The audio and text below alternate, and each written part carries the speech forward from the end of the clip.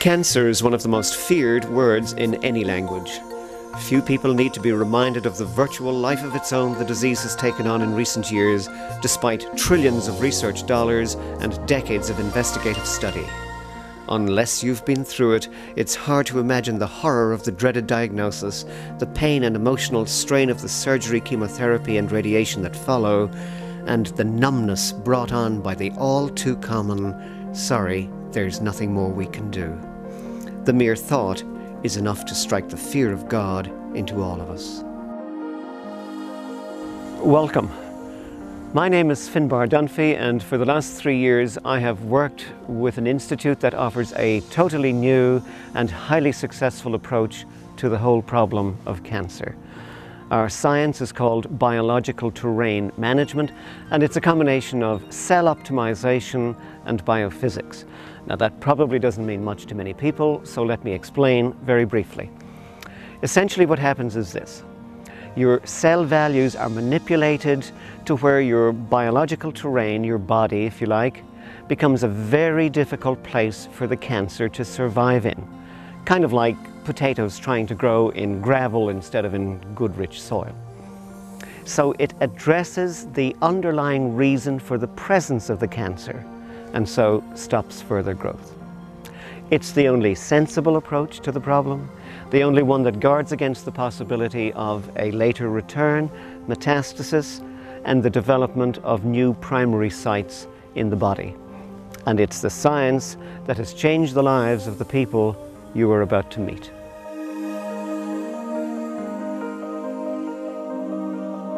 When I was diagnosed with the breast cancer, I went ahead and had the lumpectomy. And when I went back to the doctor and he told me he wanted to do aggressive chemo, he said that if he would have known that I was not going to go forward, he would have done a full mastectomy. I was diagnosed in 1999 with a squamous cell carcinoma, a malignant tumor in my jaw. And first donor bone did not take.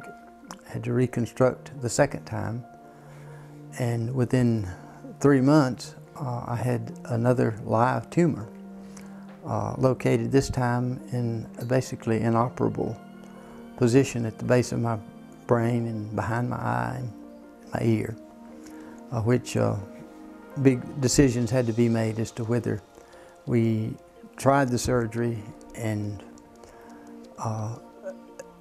gave up the quality of life we had always enjoyed. It was August 2001, wasn't it, a year and a half ago, and I was diagnosed with ductal carcinoma in situ. They call it DCIS. It's an early stage of breast cancer, fortunately. And because it was scattered and it wasn't really in one lump, the doctor recommended a mastectomy. I got very sick at home. I'd been sick for quite a while. And in the last 6 weeks, I just got so sick I couldn't go. I couldn't hardly go from my bed to the restroom. I went to my family doctor and he advised me to go to the specialist. And it ended up that I have cancer of the liver. I was diagnosed with pancreatic cancer June 21st, 2002. I was told that chemotherapy would be the route that I would need to take. After about 6 months of treatment, I was informed that the chemotherapy was not working. And the doctor basically told my father to go ahead and get my affairs in order, that this was basically the end for me. We did do some additional chemotherapy, and my surgeon said, frankly, it has never been proven to cure anything, but I did it because, we were looking at death. They tell you they want to save your life and they want to give you the best chance possible to live. And you want your best chance and you're reaching out for anything to hold on to life. There is no chemo for what I have. There is no pill for what I have. And I felt so violated. I felt that this was such a criminal act, that I'd been given these poisonous drugs for 6 months. The decision to go a whole different path was probably one of the hardest things I had to do. When I went back to the doctor, he told me it would only be 3 to 6 months that I would live, and that I could do anything I wanted to do or find anybody I wanted to. And so I did. I found the Wellness Center. A young lady was put in my life that informed me about the Wellness Center. And when I called the Wellness Center, Bob was the only person in 6 months that had given me any hope. I immediately started treatment in December with the Wellness Center. And after my first treatment, I got up the next morning and I felt like myself. I felt normal. It's strange, I felt as if I didn't have cancer. Shortly after that, I learned about the Institute. So we decided, my husband's been very supportive all along the way, and we decided that I would go for this. And by the good chances, I heard about the Wellness Center and made a phone call, made a trip, made a decision to enter the program that Bob offers his clients. And we followed it as best we could. And within 6 weeks, I was watching my tumor go down. It had gotten to be, half the size of a ping pong ball.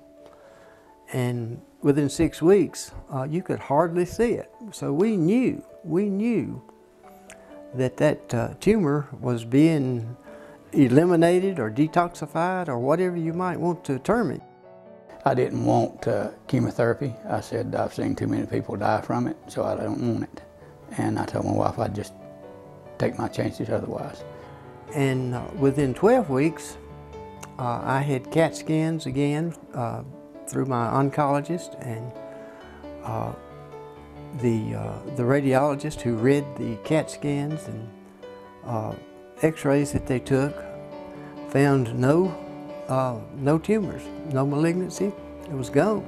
So I decided to give it a try, and we come up and we talked to them at the institution, and they told me they had good news for me, that they could take care of my leukemia. So I continued with the program. The growth stopped. I started feeling better. I started looking better, getting a lot of compliments. I decided at that point, when I started with the Wellness Center, that I would receive no more chemo. And I know the medical profession feels I've lost my mind, and they're amazed every time I go back. They keep feeling it's coming back. My oncologist told me it would be back because I had an invasive ductal carcinoma, and that it would come back probably as lymphoma. My energy level is about 90% now. You can't live with a malignant tumor, and cancer, it's a dastardly disease. So I immediately got energy and relief as soon as I started my program. That has been a little over 2 years, which has really been a life-saving project for all of us, and especially me. Last week I went in for a CAT scan. He examined my liver and he tried to walk out of the room, and I said, "Excuse me, wait a minute. I need to know the results of my pancreas. What is going on in my pancreas?" He said, "Nothing." I said, "What does nothing mean?" "It's inactive." I said, "What does inactive mean?" It means that the cells are dead. They've died. They're just sitting there dead. And I suppose it was a few months after the treatment was done that I had an Amos test, almost a year after the diagnosis, and it came back perfectly normal, no indication of cancer. And I feel better now than I have seriously in my entire life. when you get into your mouth with cancer, you're looking for a miracle. And to me, a mild miracle just begins to cut the surface. And I'd just like to say that my leukemia is gone, and after a year and a half. And now I just feel great. And the things we learned in the process aligned with the things that we believed about how God made us. That the Institute treated the cancer in a way naturally. And strengthening the immune system in the way God made our bodies. Instead of going after the symptom, we went to the root. I'm a year and a half later, and all of my blood work, everything is clear. So I'm very thankful. I'm just too happy to be able to be here and with my family and to enjoy all the good life that we're having. When you're faced with an illness like mine, and when Western medicine and doctors tell you there is no hope, I know that this is the place to be. And we have the Wellness Center to be thankful for. And I would just like to say to you, let's do this about 10 years from now again, and we'll see where we're at. The people you met here today are not actors or actresses. They're just a few of the hundreds who are beating cancer using our unique technology. We want you to beat it too, but we know it's not an easy decision. Just ask Arlene about the weeks she spent agonizing over what to do, which way to go. But ask her also if she's happy with the decision she made. That beautiful blonde hair is all hers. And when you look at Jeanette, you marvel first at her overcoming such a killer as pancreatic cancer, and second at her doctor's seeming reluctance to tell her the good news. Give a second thought to Julia's case history. 3 months to live transformed into the celebration of 2 more birthdays. And what a success story Ed tells. His victory over leukemia should be a source of great encouragement to all those who've been diagnosed with this dreaded form of cancer. Then there's Kathy, with her inflammatory breast cancer now a thing of the past. Here's a picture of inflammatory breast cancer as detected by our infrared thermal imaging camera. Notice the asymmetry or difference between the 2 breasts. Is there another technology that could give you this kind of early warning? I don't think so. Is there another technology that could get rid of it as easily? If there is, I don't know about it, and you probably don't either. And finally, we have Steve, who has rewritten all the rules of survival. He makes no sense, not as sense is commonly understood. Briefly put, he defied and continues to defy death, yet he lives a full and productive life.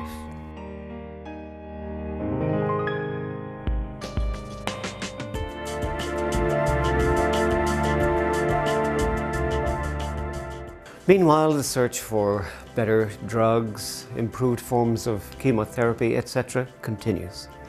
Each year, thousands of well-meaning people take part in events billed as efforts to raise funds for further research. In their race for the cure, these people march, hold hands, sing songs, and cry for the cameras. But are they racing for the cure, or are they running from the cause? Because you see, science has already moved on. The only things still firmly entrenched are the fear, the suffering, and the staggering death rates. The people you met today took control, and they're winning. We want you to be in the winner's circle too. And the secret? Take control.